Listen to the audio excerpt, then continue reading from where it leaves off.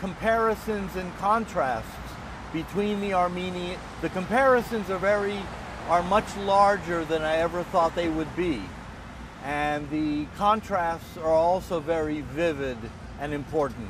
As a historian, it's important for me to tell the details of what happened, the individual stories, and not just the big numbers and such. So the individual stories I've learned have been very important.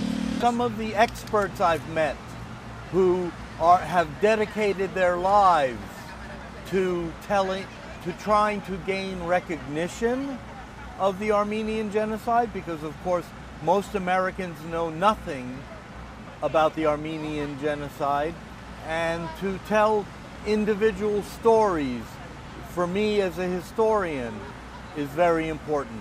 The Armenian Genocide is the forgotten Holocaust, and it needs to be recognized officially and politically. People need to be educated about the Armenian Genocide in a way that they are not today.